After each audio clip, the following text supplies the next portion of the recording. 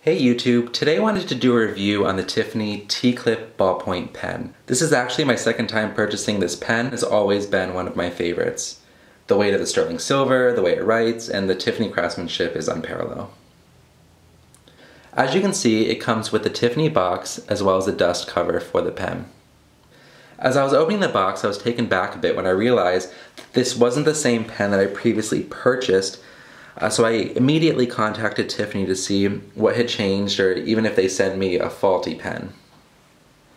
The representative at Tiffany informed me that the version that they previously had was retired and that they switched vendors on the pen.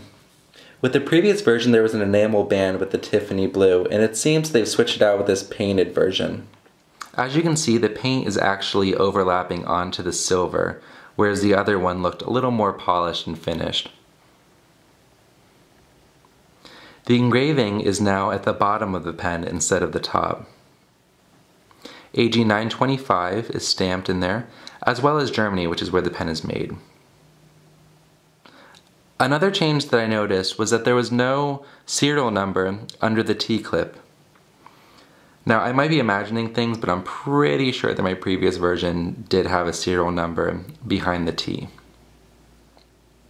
There were a lot of YouTube videos where people were complaining that the enamel on the previous pen was either breaking or it needed repair. So I'm guessing they switched vendors to help eliminate this.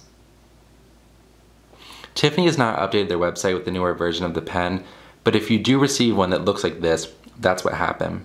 If you have any questions or concerns, please comment below.